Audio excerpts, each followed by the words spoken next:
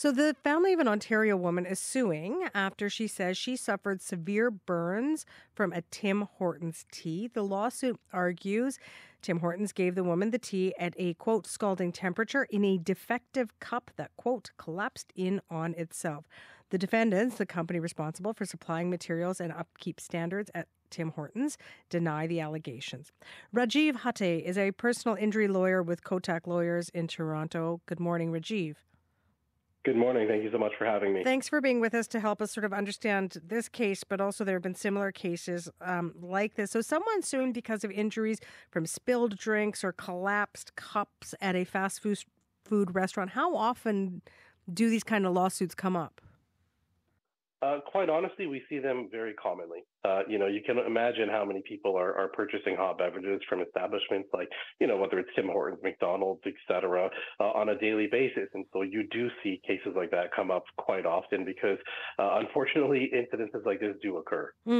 And so the family in this case says that the cup collapsed. That's how this woman was injured. She alleges in a lawsuit that she still has scars on her legs, that the hot beverage fell on her stomach and her legs, and the cup collapsed, and the tea went all over the place.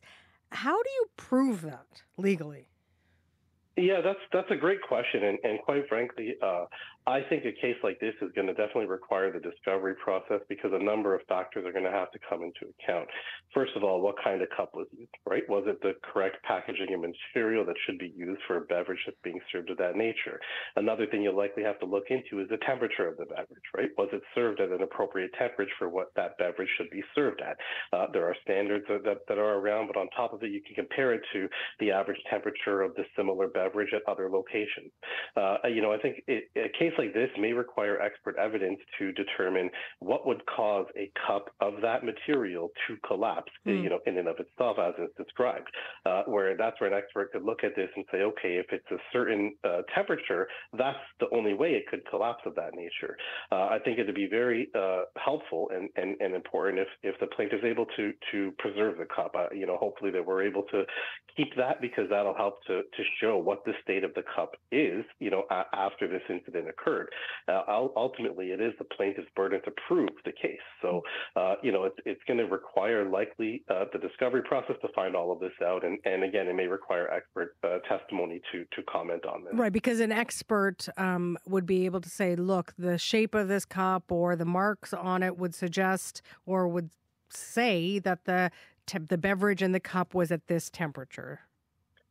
Exactly. They could sort of work backwards and say, in order for this to occur to this cup, the temperature would have to be of this nature. Like it would not have happened but for the temperature being above a certain degree of Fahrenheit or Celsius, whatever it may be. So I think that's where an expert could come in. Now, you could also look at it from the side of her injuries. How severe are her injuries?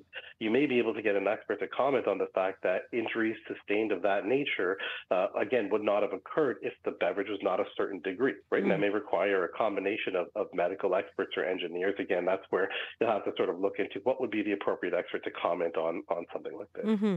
And so the woman in this case, the plaintiff in this case, said that the cup of tea felt unusually hot when it was given to her. So this is based on negligence, which is not a quantitative measure. It's a qualitative word. So in the legal realm, is it how hard is it to sort of prove negligence?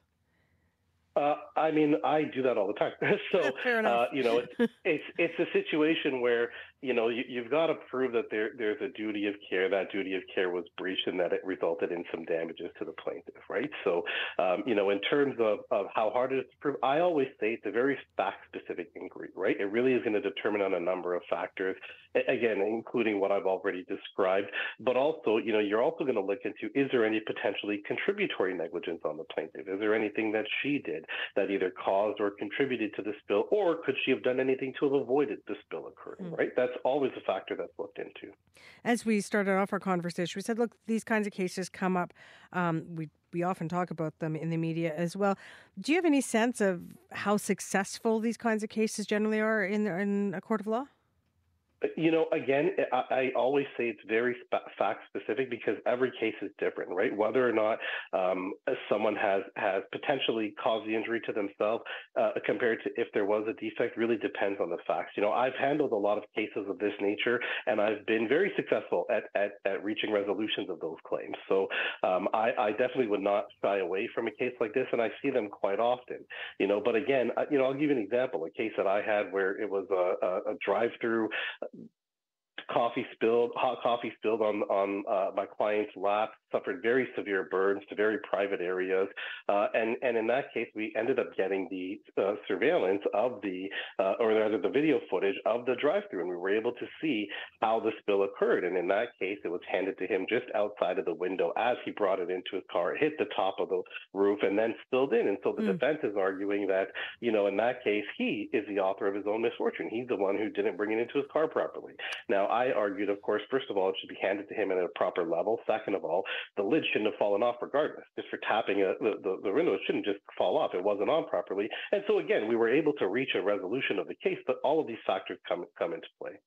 Rajiv, appreciate you helping us kind of walk through what might happen in this case and sharing your information about how these things play out in different situations. Appreciate your time. Thank you so much for having me. It's a pleasure speaking with you. Rajiv Haté is a personal injury lawyer with Kotak Lawyers in Toronto.